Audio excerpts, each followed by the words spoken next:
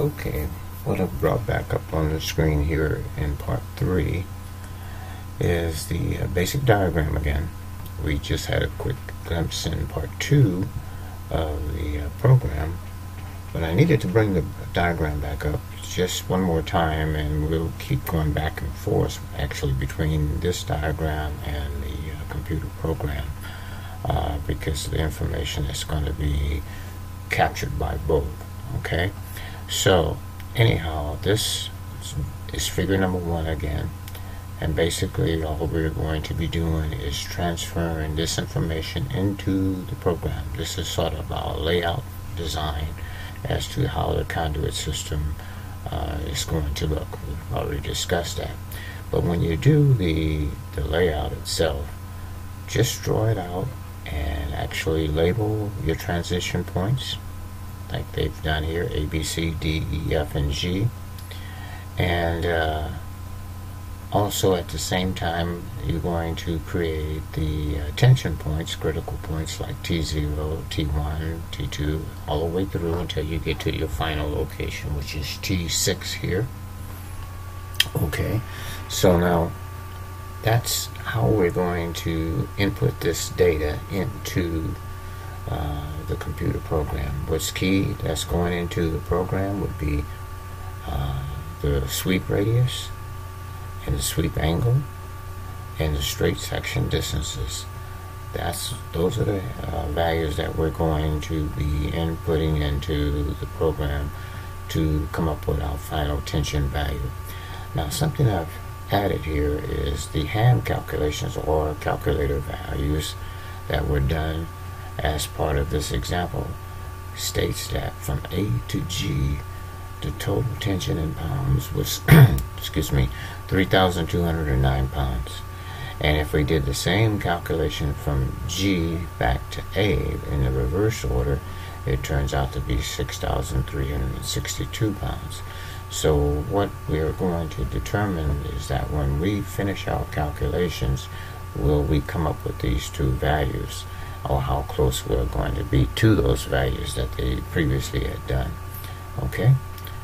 Alright, so let's do that. Let's go ahead and I'm going to bring back up the program again, and then you'll get a chance to see exactly what I mean as far as what I'm going to do here. Okay? Okay, here's the program again.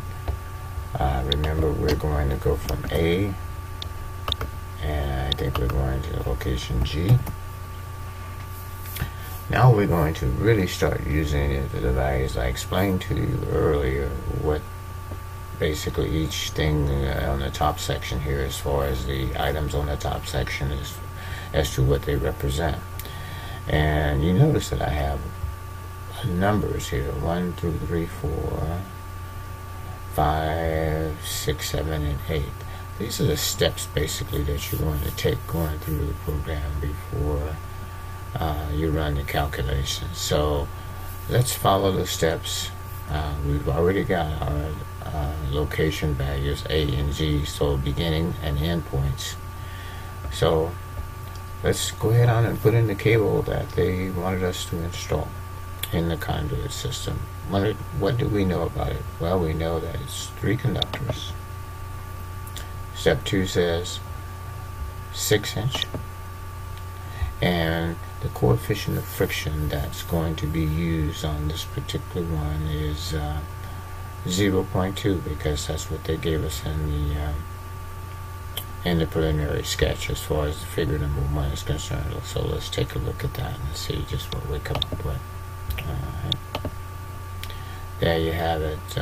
At the top, we had 6-inch conduit. They told us that the conduit ID is 6.11, so we're going to need that value.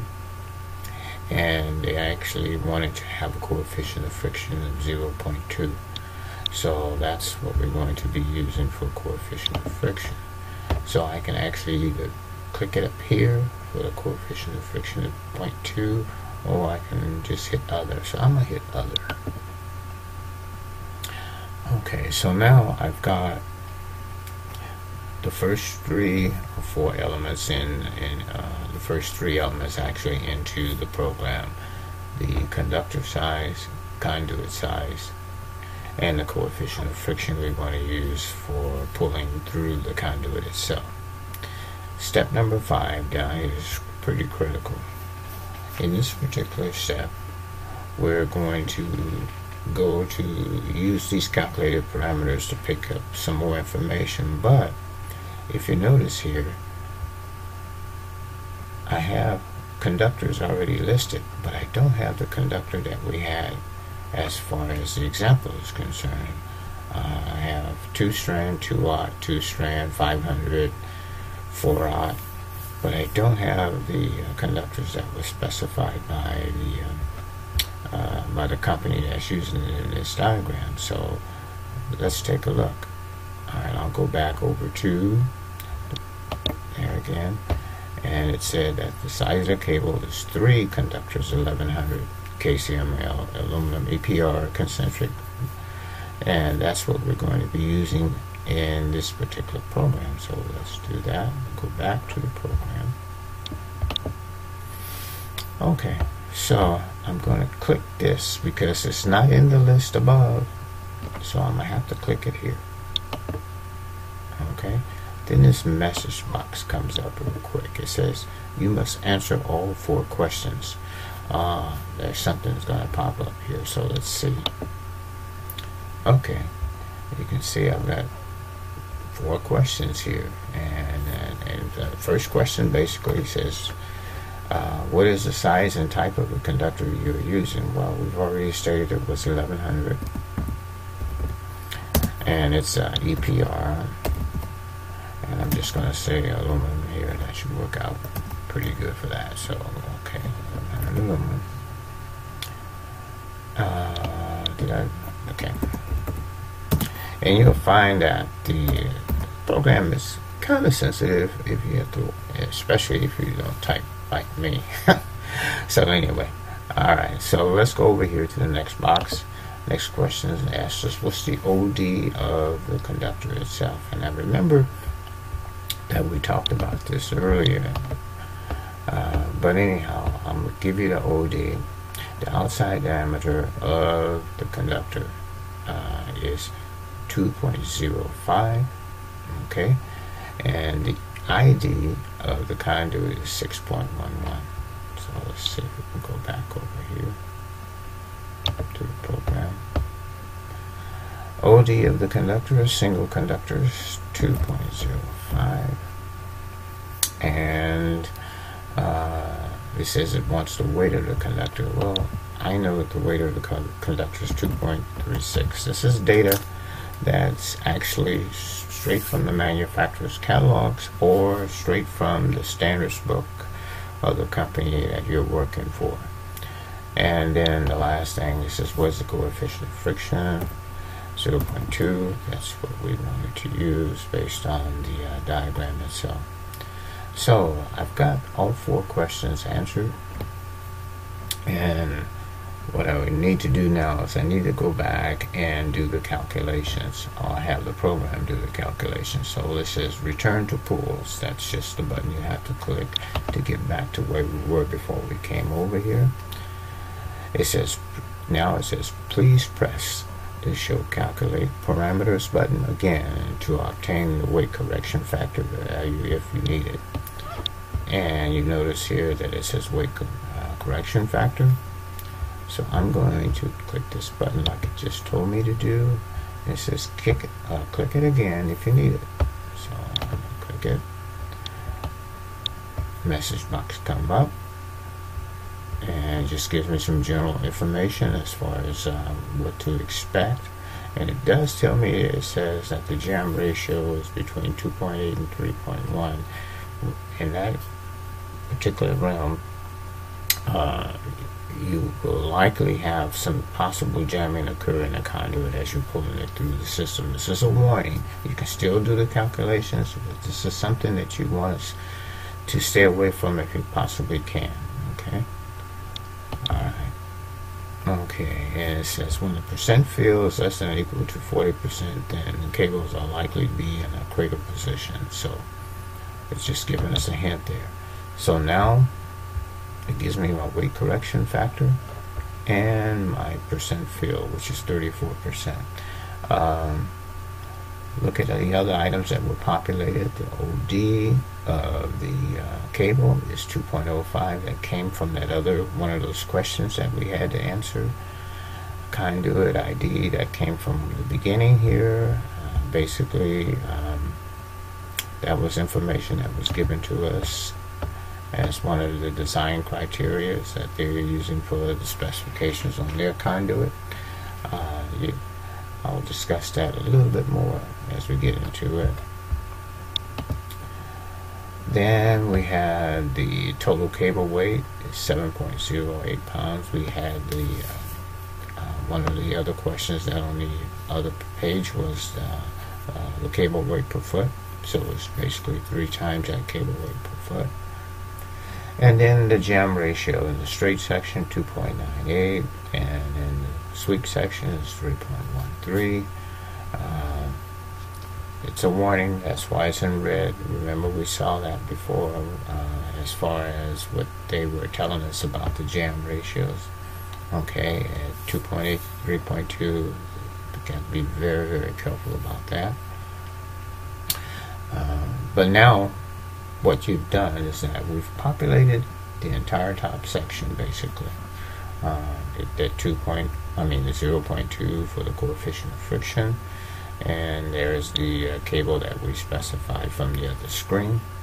So now it's a matter of coming down here to the bottom section and filling it out and properly so that we can do the calculations.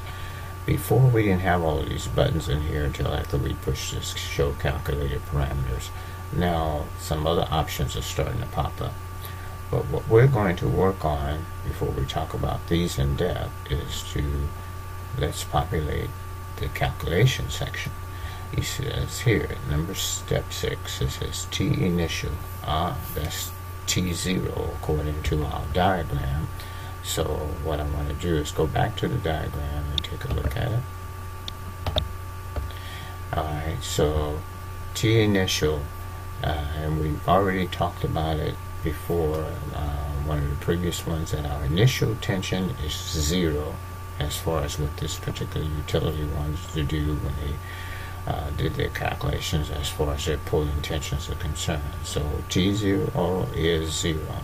And you notice that I have a T0, T1, T2, T3, T4, T5, and T6. So I'm going to put the data at each one of these locations into the program.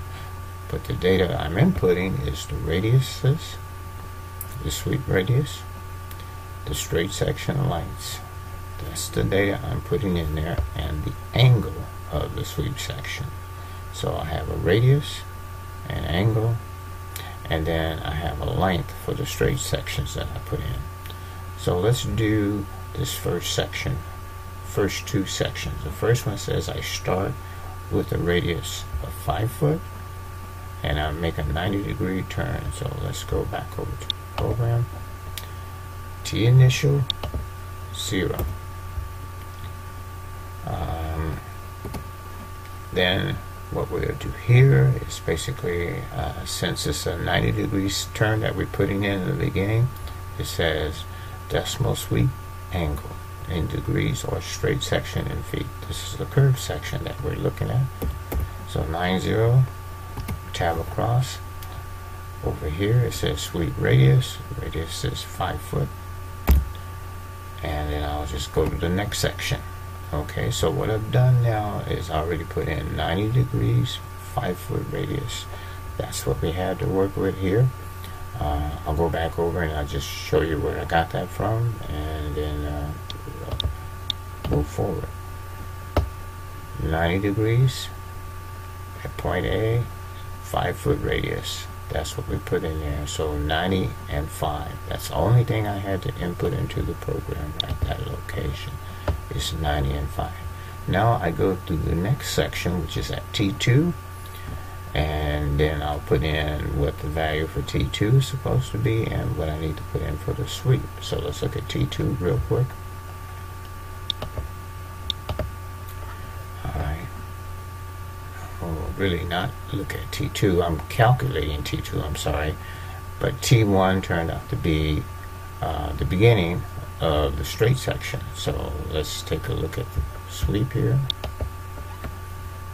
Okay, after the sweep radius of 90 degrees, we get over to T2. But to get to T2, we have to go through the sweep section of 90 degrees first. And now we're doing the straight section, which I think it was 200 feet. And since it's a straight section, it's 0. So let's go back and take a look at that real quick. Come on. Alright.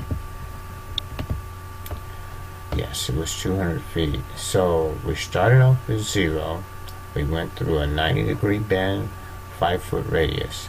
Now we're starting off at T1. Basically, we're going to go through a straight section. So since it's a straight section, there's no sweep radius, so that's 0, and the distance is 200 feet. So let's take a look at that.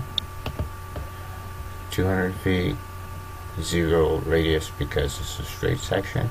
So now we come back to the next segment that we're going to look at in the diagram. The next segment of the diagram basically is going to look like this. Another 90 degrees and another 5-foot radius. So that's going to get us to our next point. So let's go back into the program. This is kind of awkward for me. 90 degrees, tab 0. And then now I believe we have another long straight section to put in. So let's go back down here and take a look at that straight section. A 400-foot section, 90 degrees, and then another 600-foot section. So let's get those. Oh no. 400-foot section, 90 degrees. Okay, so 400 straight section. And you notice I made a mistake here. That should have been 5 there. 90 degrees, 5 foot, 400 straight section, another 90 degrees. It's difficult going back and forth. 5 foot, and then a 600-foot straight section. Okay, so we should have 3 90-degree sweeps. 1, 2, 3. We started off with a 90-degree section, and it had a 5-foot radius.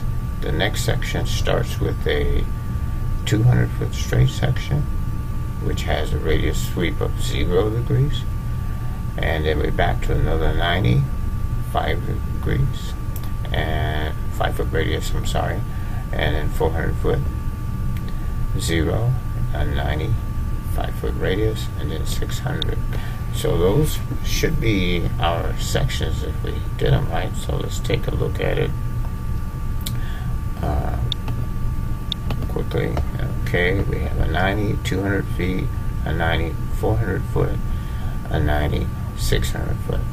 And that's going from A to G, 3209, 3,209 pounds.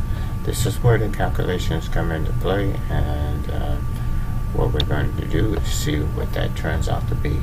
95, 200, 0, 95, 400, 0, 95, 600, 0. Okay, it looks like we've got all our values in. Let's do the calculate tension. Alright, do this and say okay. And you notice that the value turned out to be 3,209 pounds. So this gives us a running tally as to what's happening as we work our way through the conduit system as far as the tensions are concerned. Likewise, the same thing happens with the sidewall bearing pressure as it's being calculated through the system. And you can see that 3209, and what the original calculation, hand calculation was 3209. So we're right on the money with them as far as that is concerned. The only thing now is that, oh no, I got to do the calculations backwards. Okay, to see what it is from G to A. Because basically what you want to do is use the smallest value out of the two to determine the direction as which you're going to pull your conduit. Your conductor. Alright, so now I'll just go back to the program. Let's go back to the program, and you'll see that in the program we're back at it again. I just want to reverse it. I don't want to go from T1 to T6. I want to go from T6 to T1. So I'm going to reverse my values. So it says reverse direction pull. Now I swapped it. We ended up before at 600, and we started at a 90-degree sweep. This time we're going to start at 600 in and end up at the 90-degree sweep. We can look at that real quick. I think we can.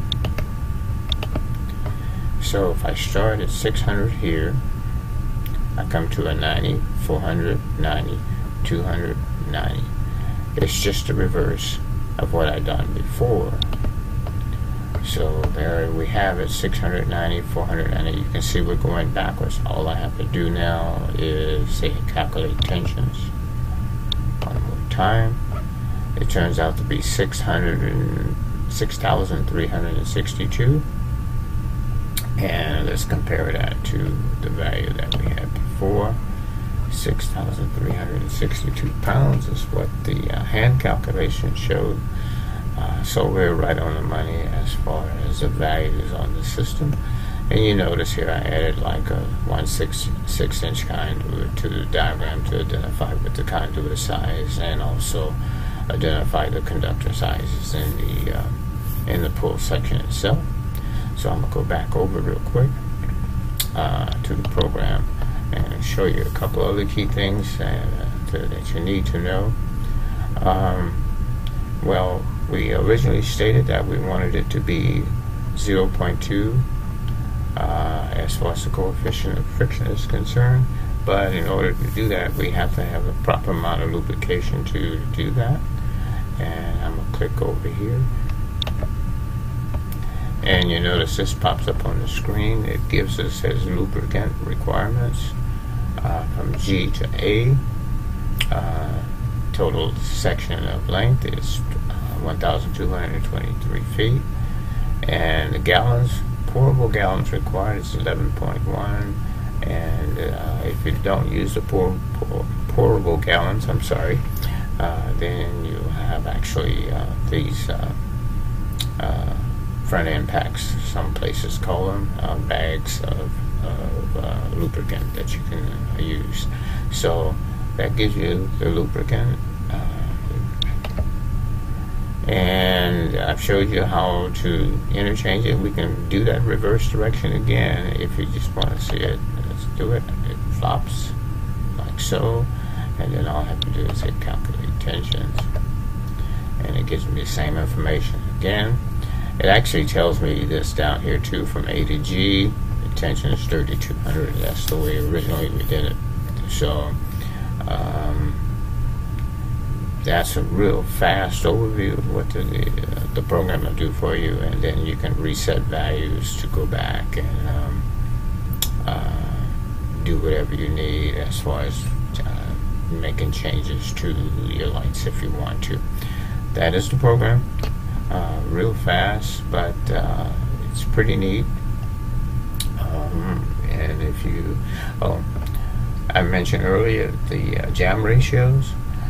The program uses the jam ratios for the straight sections, as far as, because the straight sections is basically the major part of the conduit system. But either way, whether the calculations are being done for jam ratios with the straight section or sweep sections, you don't want this to be red. So to eliminate this type of scenario, you would actually try to go to a larger conduit. But it's something you need to keep track of. Okay. All right, then I think that's going to do it for me now.